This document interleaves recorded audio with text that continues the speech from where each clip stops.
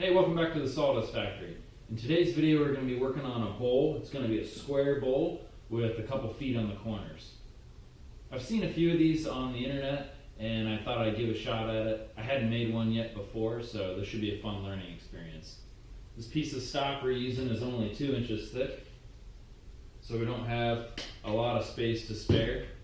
But we're going to start by roughing it out on the bandsaw and then truing up a square on the sled on the table saw.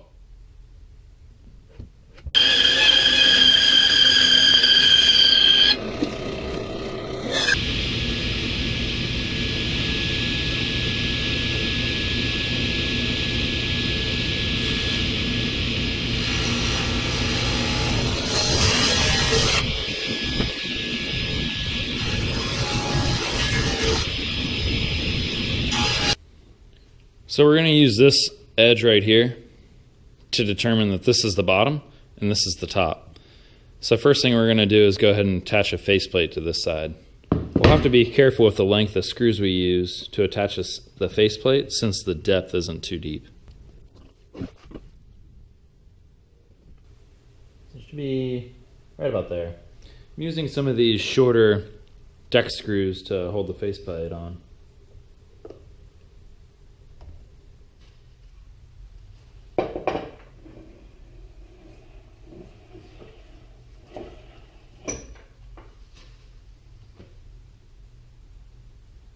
Okay, we've got the piece mounted up. First thing we're going to do is take a nice big pass all along through here and flatten this out so we have a nice flat surface to work with. Then we're going to form a tenon because this is the bottom of it and we'll need something to hold on to when we turn it around. So that's what this big mark right, or the smaller of the circles is right there. I laid that out with my calipers to fit my small scroll chuck. And then we're going to cut a foot. We're going to knock off this much of the corner right here, approximately, and leave a wall thickness of about that.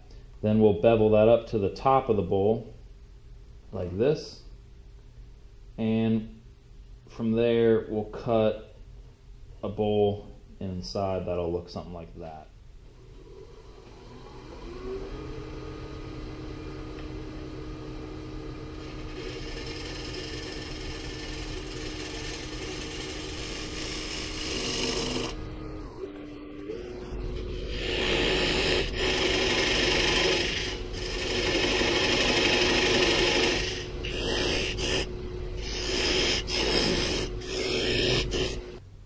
Okay, we've got our tenon there, and we went ahead and smoothed out the bottom of the bowl. I got a little bit of tear out right there. I was using a pull cut to smooth that out.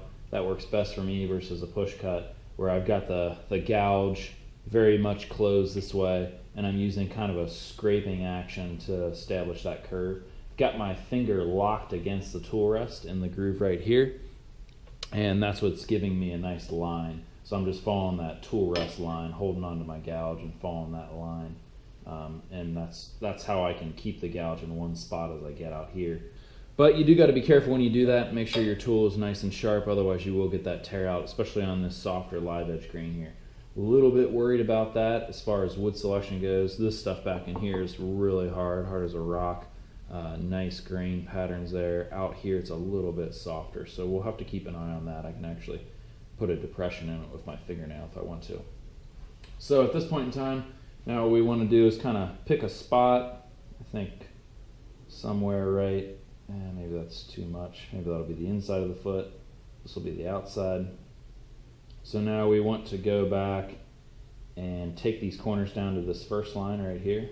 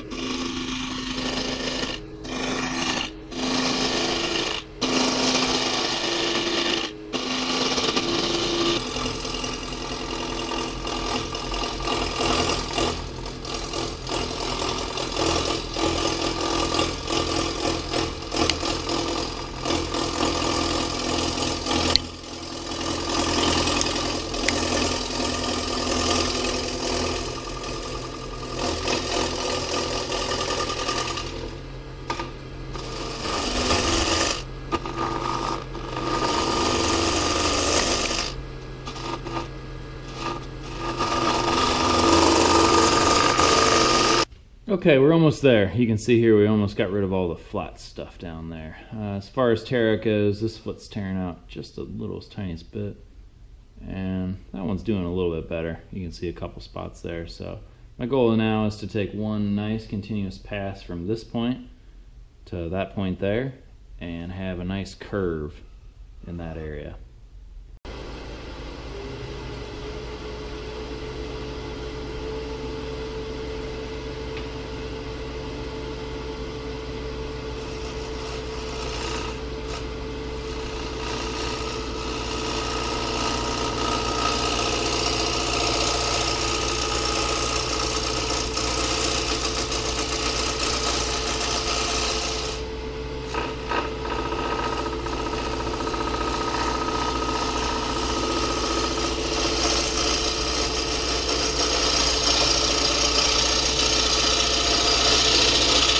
Okay, here's what we have shape-wise so far. You can see I've got about 1/4 of an inch where I took away the flat section right there, and it tapers down to this point right here.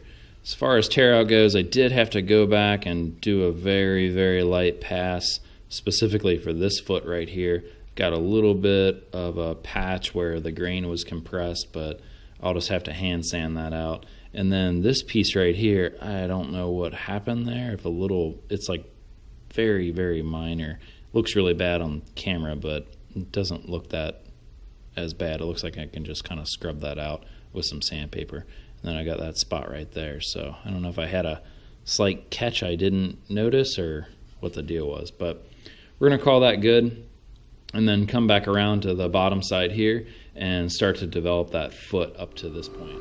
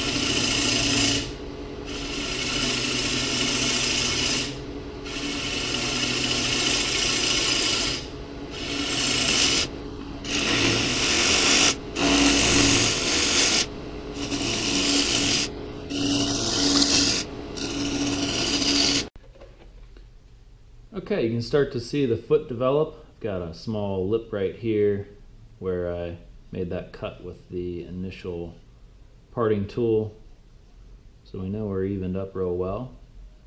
This is definitely one of those spots in a turning where you have to keep switching from running your bevel this way to running your bevel this way. So if I run my bevel down too far and I contact this far wing on that spot on the bowl, I'm going to develop a really big catch and it's going to be nasty. So we got to keep switching back and forth and taking material out kind of progressively from each side.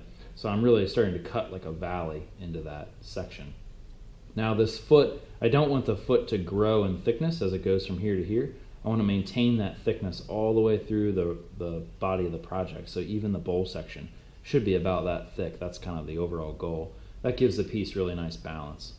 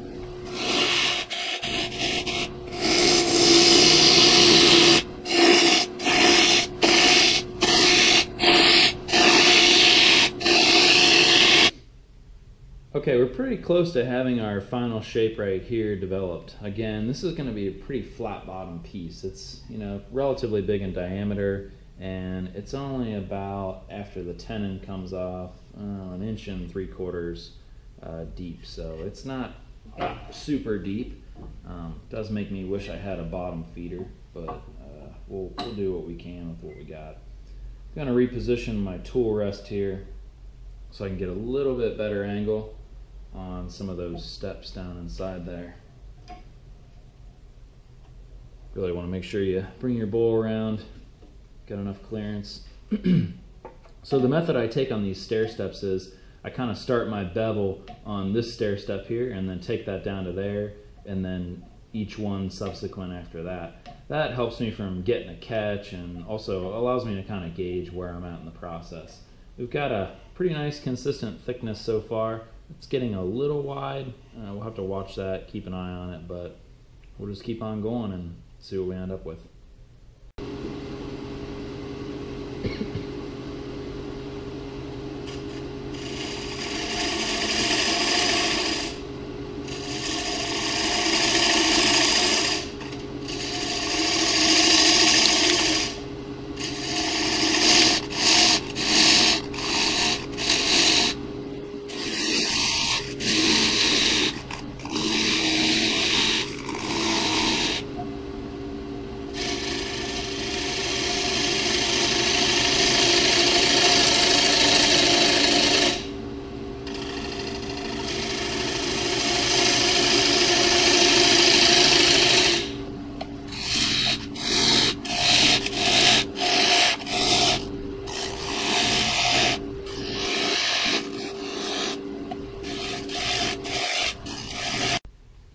Okay, this top thickness kind of snuck up on me real quick. I'm actually a little bit thinner in the rim there than I want to be. That's how thick I am in the rim right now, and I haven't done anything to the top yet, so let's hope that turns out okay. If not, we're going to have some feet flying.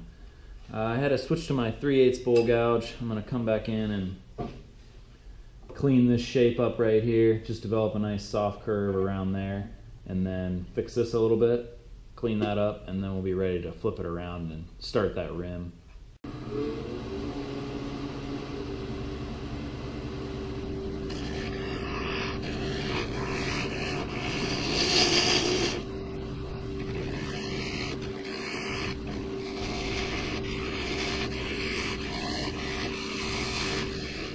Okay, we've got it turned around here. I did go ahead and sand the bottom of the piece, and then I sanded the wings too. I sanded the flats and the wings with my DA sander. I gotta do a little bit more. I forgot, missed that one. I tried to sand them while the lathe was spinning and almost cut my finger off. So these are like knives essentially. And trying to sand air, you know, what happened was my hand got in there basically, and it came around and clipped me on the sharp edge. So they're pretty sharp. Keep that in mind when you're doing your sanding. Don't try and sand air with your hand. You might be able to power sand them, but it's ill-advised, that's for sure. So now what we're going to do is go ahead and flatten up the top back to about here somewhere, and then go ahead and start hauling it out, get the tailstock out of the way in a moment.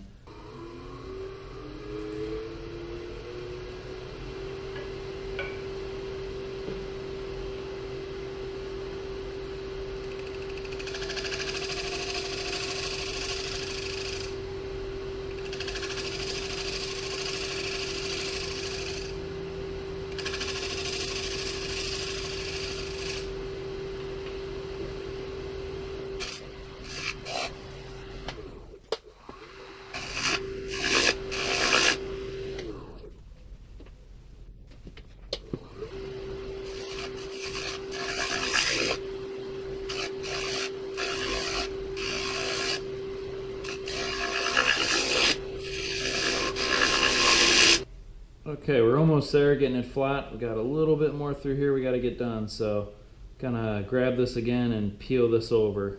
I'm gonna go ahead and remark where my rim wants to kind of stop now that I got that flattened out, just so I know what I'm working with. So I've got a line where I'm going to start dropping away to go down into the bowl and get the depth. I'm going to go ahead and start taking out here, start my hollowing in this area and work my way out, and then try and hit an even wall thickness and take it down to a flat bottom.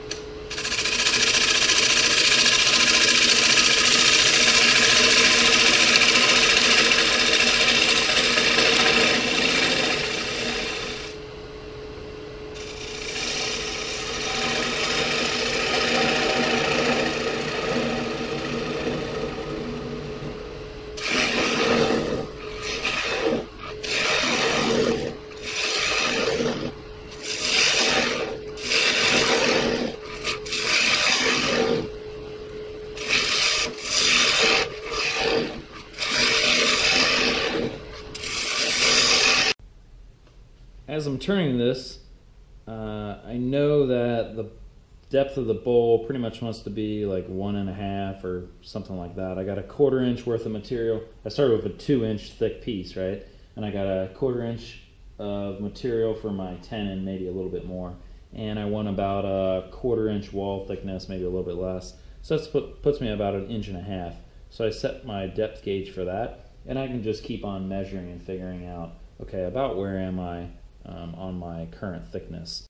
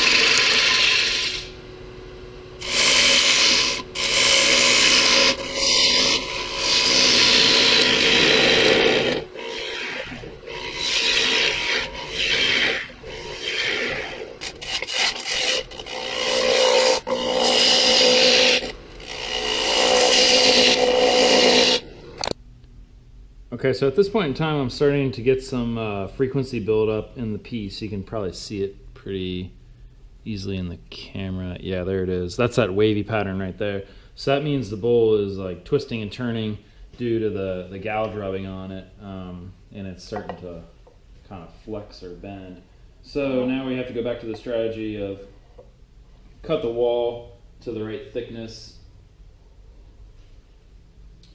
and then move on to the next section to make sure the bowl's still strong enough to take the turning process. We're actually at thickness right about here, so we just need to go from here to there. And to combat the kind of frequency building up there, I'm going to move the tool rest in really close so I don't have a lot of tool hanging out over the tool rest, because it starts to bend and that, you know, gets the wood going like that as well. And I'm going to start my cut right about there and just come down to just before that, and then we'll have to finish this section and then finish off the bottom, just to keep it from moving around.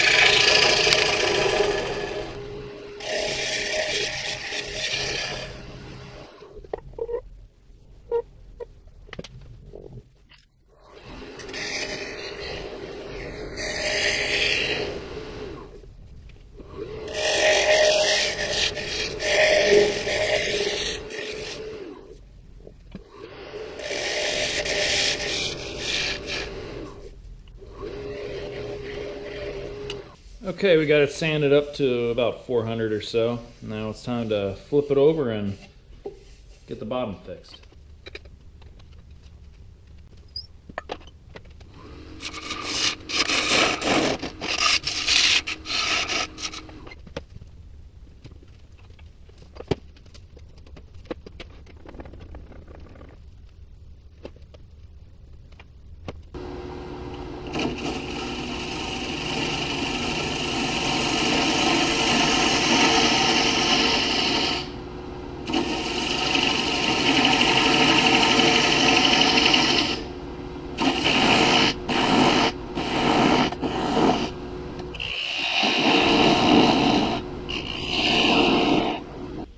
Okay, so there it is, all sanded up for the most part. Put a finish on there and it'll clean up nice. I'm gonna wipe all the dust off before I do that. Definitely something different, pretty interesting. Kind of looks like a bowl with like a piece of like walnut fabric laid over the top of it. There's the bottom. I got a slight little ring right there where the spigot was, but you can't feel it. You can see it a little bit. It'll go away when I put the finish on. These are being difficult to sand, that's for sure. Slight tool mark in there. Again, looks a lot worse on camera than it actually is on the piece. So let's go ahead and get the dust off of it, put a finish on it, see what it looks like.